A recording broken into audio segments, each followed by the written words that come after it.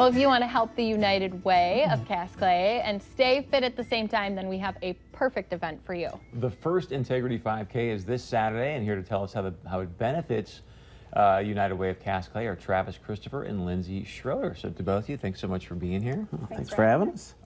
So 5K, are you guys both avid runners? And I love doing the 5Ks, but I'm not an avid runner. But so how does this run going to help out United Way?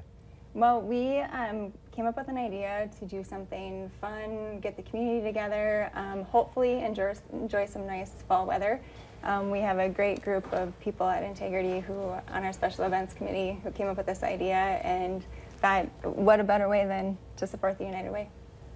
So let's talk about this money raised to do the run. What is that going to kind of go towards that you guys do year in and year out? Sure, at United Way, we always look for a different way to tell the story.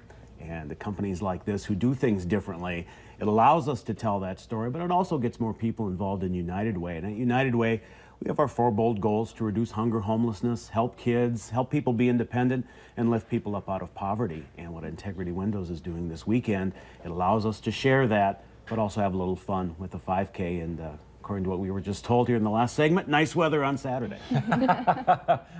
We hope. So tell us more about those 4 goals. I know you guys have been focused on that now for a little while and making a great impact in our community. What are you seeing happening? How are things going? You know, whenever I present to a business, and we do hundreds of presentations in the fall, there really hasn't been a more exciting time to be in this town than right now.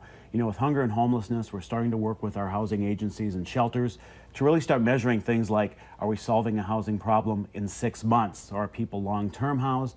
On the helping kids side, we look at mentorship programs, but are they increasing their academic performance? Are they actually having results? And lifting people out of poverty, things like our school supply drive. Yes, we distribute backpacks, but is it really making a difference with really helping those kids start the first day of school on equal footing?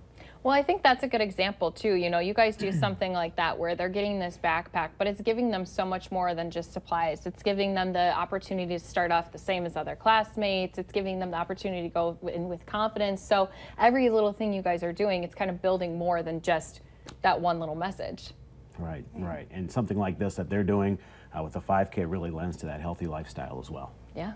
All right, stay with us. When we come back, we're going to have more about how you can be a part of the 5K and obviously make a big impact right here in our community.